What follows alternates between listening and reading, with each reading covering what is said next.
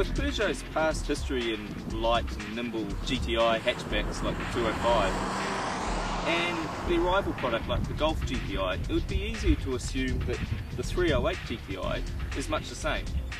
It's not. But then again, Peugeot New Zealand wisely don't really ram that sporty hard edge aspect of the GT moniker down your throat. Think of it more as a top of the line 308 with a slightly more sporty engine.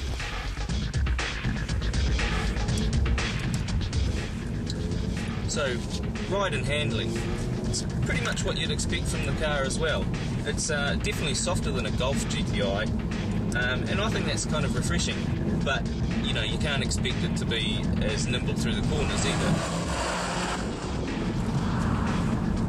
Underneath there's performance brakes. Well, Peugeot call them performance brakes, they're just slightly bigger than the normal 308 sort of equipment. They stop alright, nothing otherworldly, and the tyres, there's 18-inch wheels which do offer a lot of grip, and again, because of the weight and the size of the vehicle, you sort of do appreciate that grip when you need it.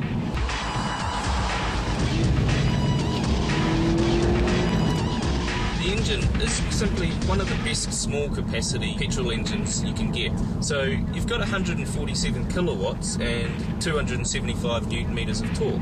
But what's really impressive is where that torque is available from in the rev range. It comes in at around about 1700 RPM, which gives it a convincing sort of pull from low revs, even in the taller gears. So, the Peugeot 308 GTI. If you've come looking for a Golf GTI or a Focus XR5 Turbo, you're not going to find a competitor here. If you're looking for a good, practical family hatch, this is a great option. The 1.6 litre engine is frugal. I've just been driving it fairly hard, and I've only just cracked 8 litres per 100. You know, on the day-to-day, you'll probably be doing significantly better than that. And I would argue that this is one of the more practical hatchbacks in its class. Don't think of it as a hot hatchback. Think of it more as a frugal, efficient family vehicle that can give you a little bit of fun on the back road when you want it.